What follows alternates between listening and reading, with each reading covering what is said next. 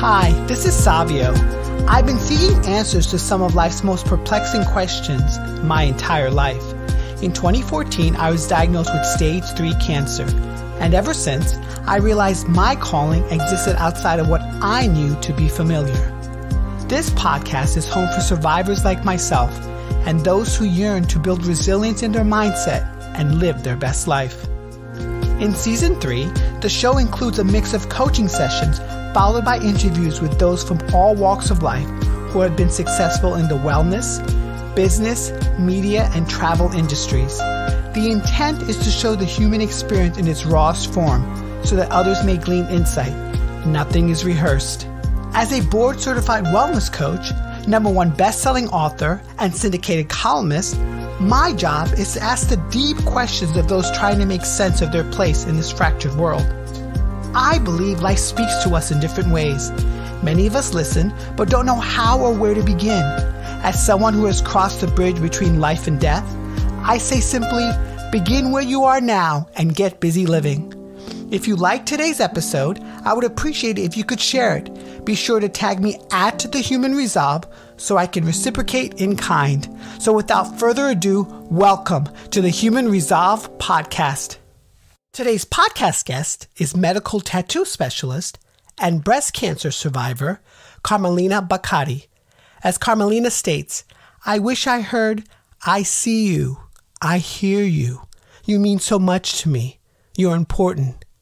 I forgave my parents a long time ago because they did the best they could, just like every parent. The first thing I say to a cancer patient that comes and speaks to me when they've been first diagnosed is, forgive your past and heal any resentments that you have. Hi, Carmelina. Good to see you. Hi, Savio. Great to see you and have a nice chat with you today. Yes. I'm excited. So what would you like coaching on? Savio, what is your intuition telling you right now? Let's flow. What do you want to coach me on? What's happening in your life that's a pain point for you or that you feel is not where it needs to be? I think sometimes falling back in old patterns and habits, I'm being conscious of that. So maybe that, but basically, for sure, I want to kind of speak how disease, health is, or past traumas, things you don't heal kind of come up in your life. And my journey, I'm not going to talk for everybody, but my personal journey and what I personally do that helped me. Okay. So what I'm hearing is the idea of sort of getting back into old patterns and then sometimes slipping like my thoughts, but pretty much I'm good, but just being aware of that. So slipping between the thoughts of patterns and then also this idea of health and wellness and what that means to your life. Being Correct? Triggered by maybe past traumas, childhood stuff, but not even realizing it. Okay. So what would be a really good outcome for today? A good outcome for me today is basically I want to spread and inspire anyone if I can touch anybody through this podcast, because I feel like that's why I'm here, especially being diagnosed with cancer and having cancer 6 years ago, because it's gone. It's not with me. I always say it's gone. Anything I could touch on, help somebody kind of grow, take something from this today and use it, apply it to their life. So really out of this conversation, some level of growth for others, and then also for yourself in the fact that you've been through something as traumatic as cancer. Yeah. So what was the cancer journey like for you? The cancer journey for me, I was diagnosed 6 years ago. I'm 6 years out. They say your 10-year mark is where it's gone, but I'm positive and I just look forward. And sometimes fear comes in, but I push it out because it scares the shit out of me. My cancer journey was super, I'm going to say it wasn't easy, but I handled it better than some would because I was already on a healing path. I was already on that path of healing before I got cancer. So I think that's why I handled it a lot better than others would, or maybe someone that's just been diagnosed. I always talk to people that say, oh, I know a friend that's been diagnosed, a sister. I'm always open to talk to them. But I feel it's because of my own healing that started probably a couple of years before I was diagnosed.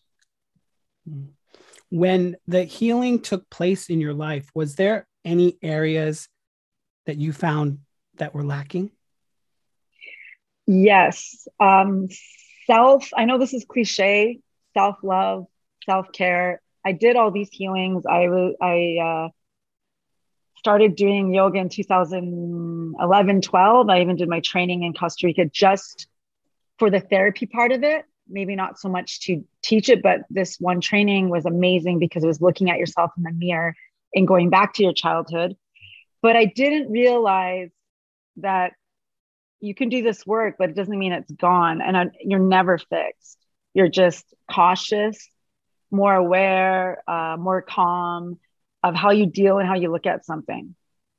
So I feel intuitively, because I think we all, if we listen, we know where things come from. And I feel my cancer diagnosis was from emotional stress or how I handled things or old pain or open wounds that I never healed as a child and as in my adult years. And every day I'm healing because until I'm in my hundreds, no, I'm going to always be learning. So I feel like it's an ongoing journey and it's not being fixed and we're all perfectly imperfect. And that's what I believe in. This mirror work that you did, what did you see or experience? I didn't realize that I come from a big family. I'm the second of 6 brothers and sisters. And my parents are amazing. You know, they had their chaos between between a fine line in love and hate. So I had an interesting childhood, a lot of back and forths, so many schools, their chaotic relationship together. But it's made me who I am. Like I am very emotionally intelligent from others' feelings, perspectives. I was always, I could feel people's pain and see it. I always kind of, just because of my upbringing, but I feel like, and I didn't know this, but my mom had, so many kids. I didn't feel like, I feel like my childhood was a little bit, not robbed for me, but I feel like I grew up a bit too quick. So I wasn't seen. So in my adult years, I was picking emotionally unavailable relationships. So through that, it's great because in my relationships, it helped me, they were my best teachers, to look and love me better because they're not my source. I'm my source or God. So yeah, so everything that happens to us, I feel, is a gift. So some people be like, oh no, it's crazy. But if you sit in victim, I'm not going to sit here and talk about, oh, this happened, this. Yeah, there's situations and stuff that, I was out of my house at a young age. I'm super close to my brothers and sisters.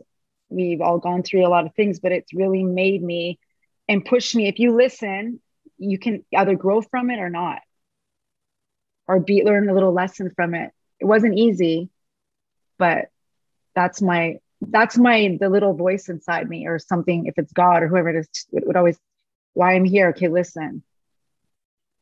Does that make sense? Yeah. What were those voices telling you when you were young? I never felt good enough. And I think a lot of us don't. I never felt attractive, or I just didn't feel, I would join all these sports. I was telling my girlfriend Maria the other day, I would join all these sports in junior high and I did well just so I could walk the stage and get an award, I think, to be seen. And I realized that later, like I would join badminton, volleyball, even though I enjoyed the sport, but it was my way of being seen to get a reward. And I was like, okay, that was pretty cool at a young age to kind of be my own kind of survival mode. It was my own survival mode to do that. What was the patterns in your life during that time? What did you like doing? So going to so many schools, like 16 to 17 different schools, pulled out in and out. I was born in Canada, lived in Italy a part of my elementary years and junior high years, which was the best thing my dad ever did education wise, because living in Italy and having another culture, learning another language was great, and living poor and living with money was a gift. Food hampered to our house. My mom would leave my dad, social assistance. It gives you a different perspective and valuing a dollar. I moved out of my house at 13. It's young. And when I look at my nieces that are my ages now, like that age, I'm like, whoa, I didn't realize how young I was. Till when I'm with my nieces, I'm like, holy. But it taught me a lot of, with different people, I could talk to anybody, kind of a chameleon, and see them for who they are, not the titles that they are. That was the biggest gift of all that kind of happening. It wasn't a bad thing. Like, yeah, it was hard. It wasn't easy, but I stayed in school. I would wake up and go to school. My mom was just going through her own emotional. She went through a lot. My parents just didn't get along, probably culturally different, not sure. But it taught me how to really look at someone's soul at a young age, like not titles. This person's a doctor, this person's a lawyer, which is great. I respect everybody, but even the guy sweeping the floor is worthy and is amazing and makes the world go round. So I learned that at a very young age because of my, just being open and seeing, and living with money and without money, kind of see different views and acceptance and what's really important in life. It kind of makes you balances me. It balanced me in that way. It took a lot of pain to realize that. And what are the messages that are being sent to you now? Well, it's super hard. I've been asked to do a lot of podcasts lately. Thank you for asking me. But the old Carmelina would kind of self-sabotage and not want to be heard. Or like I was thinking, because my subconscious little childhood girl would come up and be like, I would try to sabotage, oh no, and make an excuse, maybe I'm busy or this. But now I'm open to it and I'm like, I'm worthy. I deserve to be heard and I deserve to, pass my message. But before I would make excuses and like I try to like cancel it. But the old Carm, because maybe it's my not feeling worthy, or why would they want to hear me? But because of all the healing, I'm like, no, I have something to say and I want to spread the word. But it took so much, I'm in my 40s and it took me a long time to realize that, to be, to believe in myself. What do you wish you heard from your parents back then? I wish I heard, I see you, I hear you. I'm sure they did hear me and see me, but they're battling their own little childhood wounds. Who knows what they're battling? But yeah, like I see you, I hear you. You mean so much to me. You're important. All those things. So, did you ever get closure for that? Those ones? Yeah, I did. Yeah, I did a lot of work around that. My dad passed away a year and a half ago, and yeah, I forgave my parents a long time ago because they did the best they could, just like every parent. And I felt the first thing I say, even to a cancer patient that comes and speaks to me that they've been first diagnosed, is forgive your past, heal any resentments that you have. That's the first thing they ask me. They want to know, oh, how are the treatments going to be, this? But I said, forgive any hate or resentments you have, heal right now. Like start healing that right now. That was the first thing I said. So yeah, I have closure. Like I spent, my sisters and I took care of my father. It was a quick passing, a couple months, and that was closure. But I also I still kept in touch with him, and I had a relationship with my dad. And my mom, I have a relationship, and I also have boundaries. Like, what are those boundaries? If I can't, because I was almost always the one. Maybe my sisters can relate. So just jumping, always there, not really making time for myself, not saying no. Now I create time for me, and no is no. And, just have some time for calm. If I can't do something, taking on other people's hurt or guilt trips. I don't, I try not to do that. Yeah. So taking out time for calm, what does that entail? So that's a big one in my life right now. It's a big one since cancer. I have to have my workout, as in even yoga, any kind of body physical activity. I have a trainer twice a week, or just yoga, and eating healthy. I was supposed to take medication for 10 years. It's a hormone medication called tamoxifen. Intuitively, and I'm not saying no one, this is my journey, so I don't talk for other cancer patients. I intuitively didn't want to take this medication. So I did a whole lifestyle change, as in I wasn't a big drinker. I partied back in the day, but I don't drink at all because it raises estrogen, because my cancer was estrogen, high levels of estrogen. So staying calm. So my cortisol levels are low, because I would take a lot of, I'm a very big feeler. So I would take a lot of like stress. I care if someone's hurting, or if my brother or sister's not doing well, I want to help them, or my mom. So now I'm just like, okay, like I come first, not in a selfish way, but in a selfish way. Like I have to take care of me. I don't want to ever have cancer return in my life. And I know cancer was because of stress. I really, really feel that. There's emotional, suppressing, unresolved issues, not letting go of certain things. So I really, really, time with my good friends. I only have good vibes around me. I have really good girlfriends. Just keeping that sane and stability. Not overworking, working a lot, but also taking time to enjoy life. Because I know how it was all taken quickly from me when I had to do treatments for the whole year. And it took me so long to feel normal after all that. It took me a long time. I still have brain fog, as in I've had such a bad memory. Like I'll know somebody, but I won't remember their name sometimes. It's just I'm trying to think of the words. Yeah. But so just basically, taking that time for me. What did cancer take away from you, Carmelina? It took away my hair, but it grew back. Cancer took away the old shit. Cancer took away, I'm going to say this because I say this to a lot of, like I said, newly diagnosed cancer patients. I'm going to say this to you. You're going to remember this when you're healed, or because I'm going to say I am one of the, not all treatments work for breast cancer patients or all cancers, right? So I'm very, very grateful that I'm sitting here talking to you, because we know people, sometimes it doesn't work. Yep. But what it took from me is the old karma stuff that I was maybe carrying, a little backpack of shit that I didn't need and I didn't know I had. So it took that away.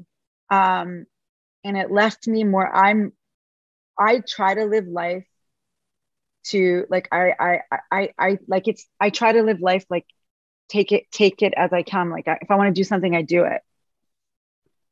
And if I catch myself going back to old patterns, I change that right away. Like it's just that, fear, trying to overcome the fear or taking risks. I check myself. So it took away old patterns I didn't like, that I didn't know that were there. So it took away the old patterns. What did it give you? It gave me strength. It gave me more grounding in my feet of life. Like I can go outside and walk and see the sunshine, smell the breeze. Like that could have been taken in a second. Like I remember walking and not being able to walk 15 minutes because out of breath because of treatments. I'm a very active person. So things I wanted to do, I couldn't do. The simplest thing, like buttoning up my shirt when my fingers were numb and my nails would kind of fall off because of all the treatment garbage is killing all your, follicles and all that kind of thing. So the little things. Now not complaining about, oh, my hair, like shave my hair off. Like I could shave my hair off tomorrow or in the hour. I don't hold on to certain things that I held on to before. I'm more like flow. There's worse things in life. There's someone going through something worse. But I don't ignore, like I don't minimize myself while doing that. Like, okay, there's worse. I still acknowledge if I'm feeling a certain way, but I get back to, okay, Carm, keep going. And this new perspective of yours, how has it helped you in your day-to-day? This new perspective, I've always been a very compassionate, sensitive person, especially with the work I do today. I don't know if you know, Savio, I do areola restoration, hyper 3D nipple tattooing on cancer patients, and even breast cancer reconstruction gone wrong, even men that have lost their nipples. I feel I can relate to, I didn't get my nipple taken off, thank God, they almost did. But I can relate to their journey as in what they've gone through and really make them feel comfortable. Because I went through treatments. I know how scary it is when a doctor says, we may have to take your breast off when giving that option, or your nipple you might lose your nipple. So I'm a great listener now. I found before I would listen, but maybe not as well. That's what it really gave me too. I sit back and listen better. It made me really be the third person, like, and looking into a combo. Like I would actually listen and not miss what the person's saying. Before maybe I was a little bit out of, like, thinking hyper. Don't get me wrong, I'm still hyper. I love dancing, but I am a good listener now. I wasn't before. Yeah. Being a good listener, is the universe trying to tell you something? Right? Yes. Yes. Be calm, be quiet, be still. Continue being still.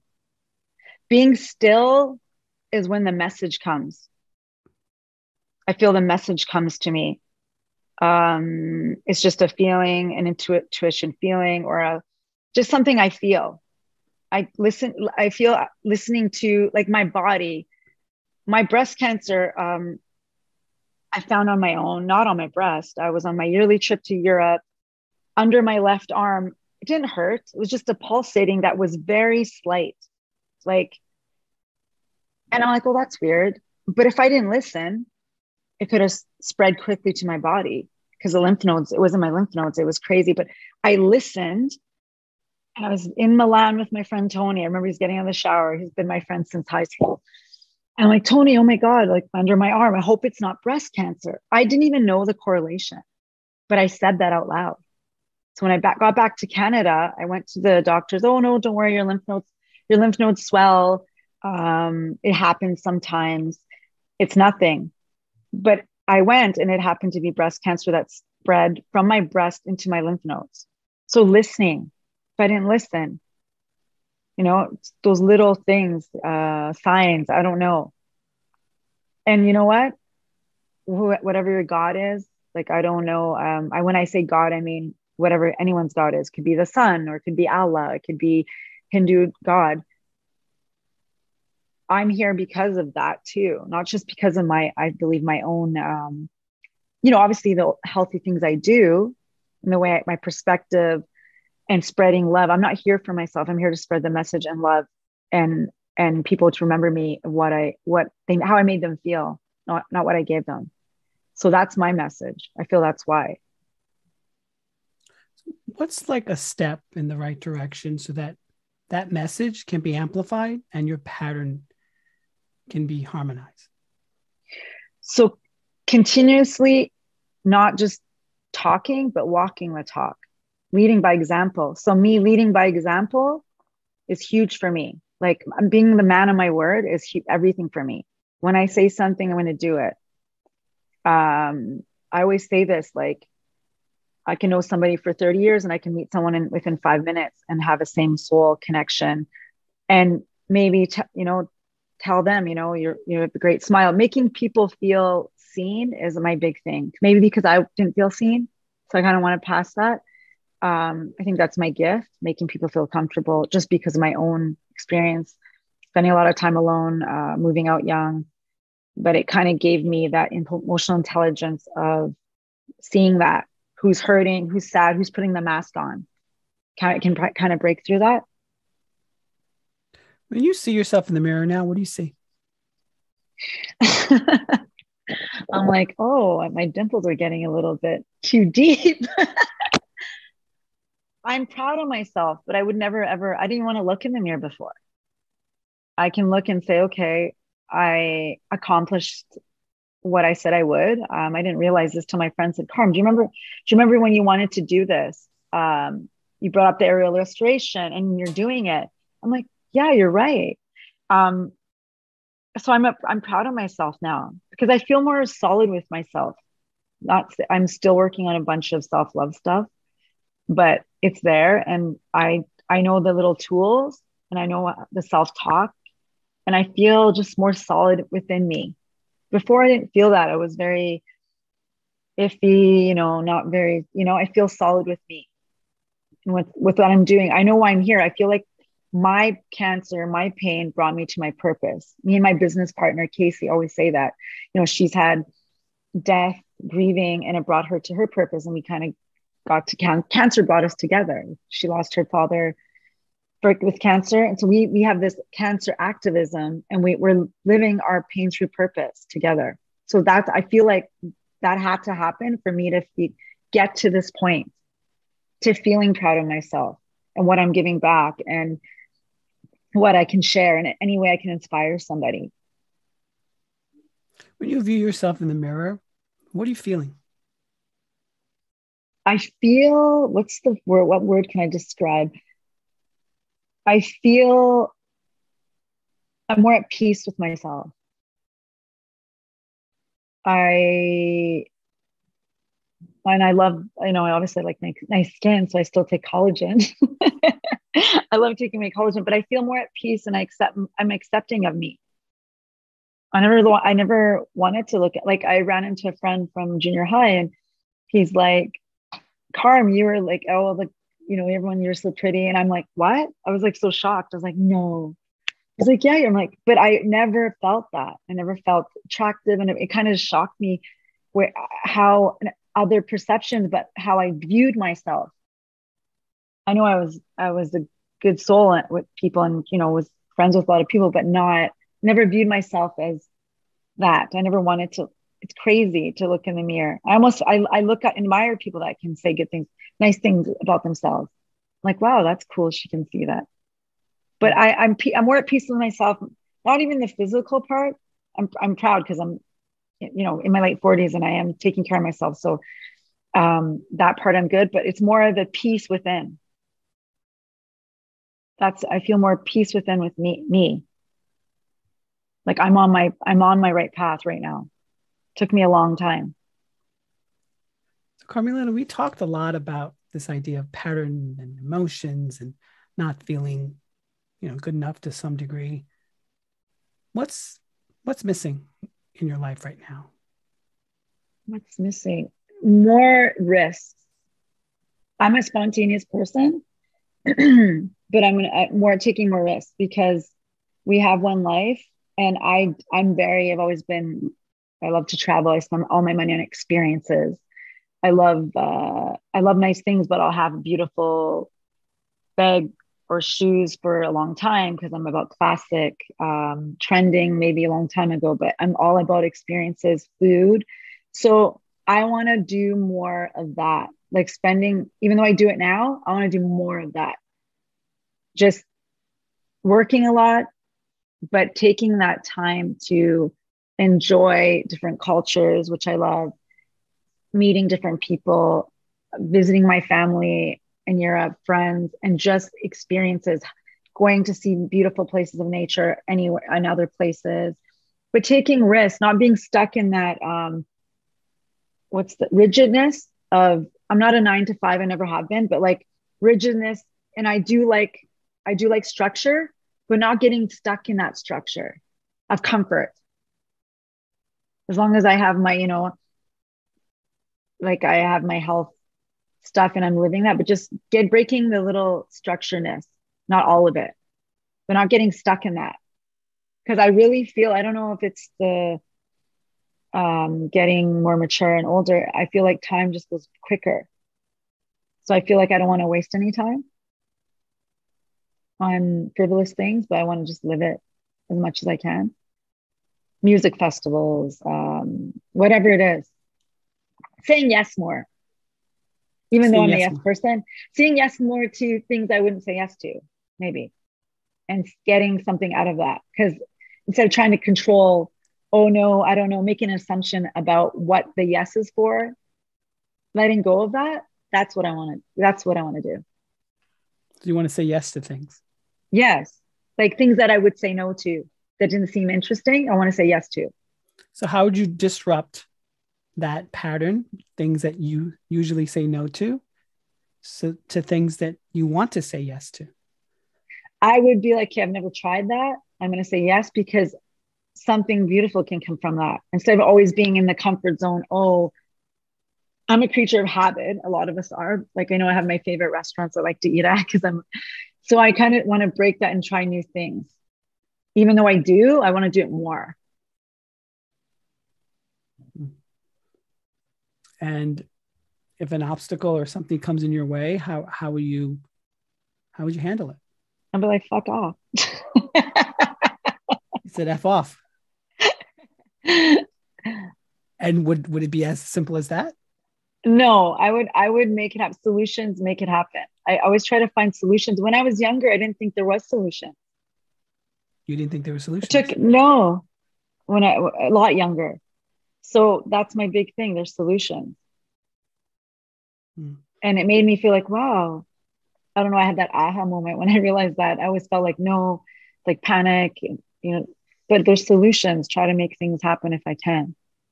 So what's that gnawing problem? And what's that beautiful solution for you right now in your life?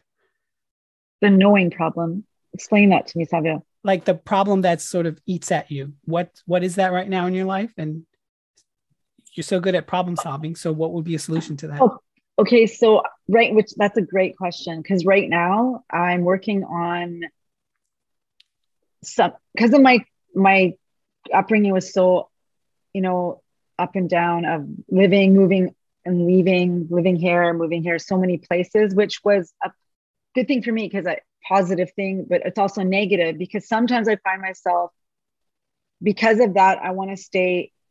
So I'll say no because I don't want to leave, say, my city because I get a little bit freaked out because of that little childhood trauma comes up. And I'm working through that right now because I moved around so much. So I'm shaking that up a bit. So that's what I mean. For me, saying yes, doing it more and not being afraid. Am I making sense? Yeah. Are there examples in your life who you emulate, or is this just Carmelina's philosophy? No, this is just what I've been working on lately, that I realized there's a block and I need to move that block. So that's my, what I've realized in the past few months, get over that fear and just do it. Just do it. Just do it. Yeah. And you're smiling from year to year. What does that feeling of just do it give you? Sometimes I smile even when I'm nervous and afraid, but I just do it. I just push myself, pushing the boundaries, pushing yourself, just say yes, get over fear. A lot of people, I find, fear stops us, blocks us. And if we can just face our fears and just do it, it will take us a lot of places. It will open doors that we don't even know exist within ourselves. That's what I realized. So everybody just jump. Just jump. Just jump in, just jump. Just jump. All right. On that note, is this a good place for us to transition? Are you complete? Yeah, I feel like I'm complete, but I'm still going to be filling myself with beautiful things in the future. So I don't forget that. Wonderful. All right, Carmelina Baccari, tell my audience more about you, your work. I know you alluded to a little bit of it. Okay. So hi guys. So I'll speak about, I was diagnosed with breast cancer 6 years ago. I went through all the treatments, chemotherapy, radiation, surgery. Supposed to take the medication I mentioned. I opted out because I intuitively felt like I just didn't want to take this pill, but I'm like, okay, do chemo because it's in your lymph nodes and it was a gateway to your body. So metastases, which I kind of blocked out at the time and realized later how dangerous it was, which is crazy. The reason I want to talk a bit about this, because it would kind of give people an opening to listen to that voice and to stay still sometimes. Before I got breast cancer, a year before, I was reading an article of this work, and I was a makeup artist for 20 years. Keep that in mind. I was reading a newspaper clipping, and it was talking about this guy. I think his name was Aldo, in rural America, in a little town that women were going to get areola restoration, 3D nipples from. And I'm like, I want to do that, which is crazy. And literally I was diagnosed a year later with breast cancer. So I know it was my path to do it. And also when I was giving up, I'd talk to God and be like, oh, I just can't take this anymore. So he's like, here's cancer, Carm. What are you going to do now? Yep. So it's like, he's like, what are you going to do now with this, literally. So I really feel that my path and our path is already written. So by listening to those signs, it has led me to my purpose. Like I said, pain to purpose, and it's grounded me. And I feel the most grounded feet-wise in the ground than I ever have with that. So I was diagnosed, did all the treatments. I had a lumpectomy, almost lost my nipple, but I begged my doctor for a year, please don't take my nipple off. Please don't take my nipple off. He goes, do you want a mastectomy? I don't want to do that because I already went through chemo and I was just done. Chemotherapy sucks. It's hard. It's not easy. No. Yeah. So after that, and I did the course when I could, when my fingers were all healed, because a neuropathy, you can't really feel anything. Yep. Yeah, right. So I did the course, and now I'm following and doing what I'm supposed to be doing. And I really feel like this is why, because it's not just an art that's just giving someone areola. It is actually closing a chapter to a woman's journey. It's an emotional chapter. They almost don't realize the completeness once they have it on. They're like, they come with fear. We work on them because we work in tandem. My business partner and I, she works on one breast, I work on the other, and we switch over. So they're fear, nervous, and bawling of happiness. So I feel like I'm living my path from my pain, and this is where I'm supposed to be doing. And I really feel like that I was guided here because I understood the assignment. Because you understood the assignment. A TikTok reference. I love it. Which was, don't leave anybody feeling shitty. Forgive your haters. Forgive anyone that's hurt you. Give them love because they're in pain too. Not everyone's going to like you. It's okay. Still give them love, because that's what I feel why we're here. And that's what I feel my purpose is. So I love that. Yeah. And we'll continue doing that. Well, you and I connected because you were so generous in contributing to my interview series, I Survived Cancer, Here's How I Did It, which then became a book, which launched at the end of February, became a best-selling book in 3 categories. Congratulations. I wanted to ask you, in contributing to that, what was it like? To do that, to the interview? I absolutely loved your questions. I love the question. I think if my cancer had a message for me, what would it say? Actually, I have to remember it because my memory is bad still. And I said, remember you're worthy. If my cancer had a message, you're worthy, you are loved, you deserve the best. Speak your truth and don't hide who you are or what you feel. All of you is accepted. Heal your past, let go of any resentment and forgive. That's my message from cancer. If I had a message for cancer. What was the reaction from family and friends? Everyone loved that interview. Because I love the questions are amazing.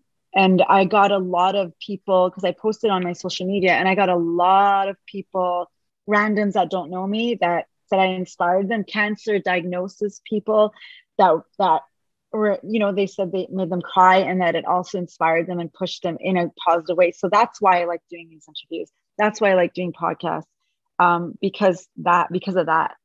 So I got a lot of people saying it was very inspiring and it really helped me. Some of my health journey tips that I wrote there, I'm not a doctor and I don't claim to be. This is what helped me in my journey.